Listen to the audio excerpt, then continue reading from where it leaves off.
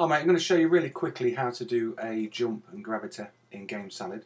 It's going to create two actors. The second one's going to be the platform. So I'm just going to come here, quickly do that. Go in, change the colour.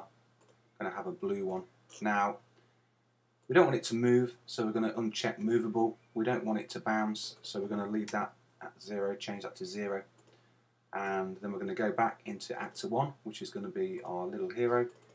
100 times 100 is a little bit too big, so we're going to change it to 48 by 48. It's going to come down to the physics. We're going to change its bounciness to 0.1. Have it movable. Fixed rotation is up to you. You can leave that on or off.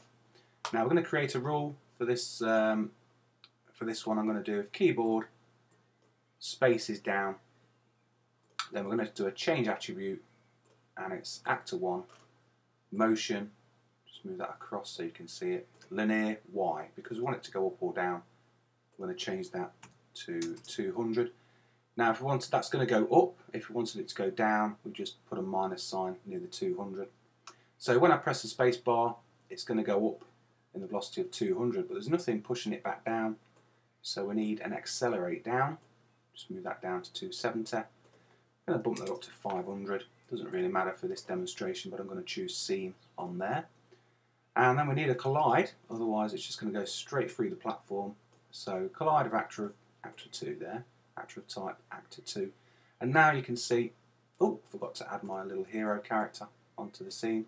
So now you can see it's going to accelerate down. We're going to press the space bar and it's going to jump.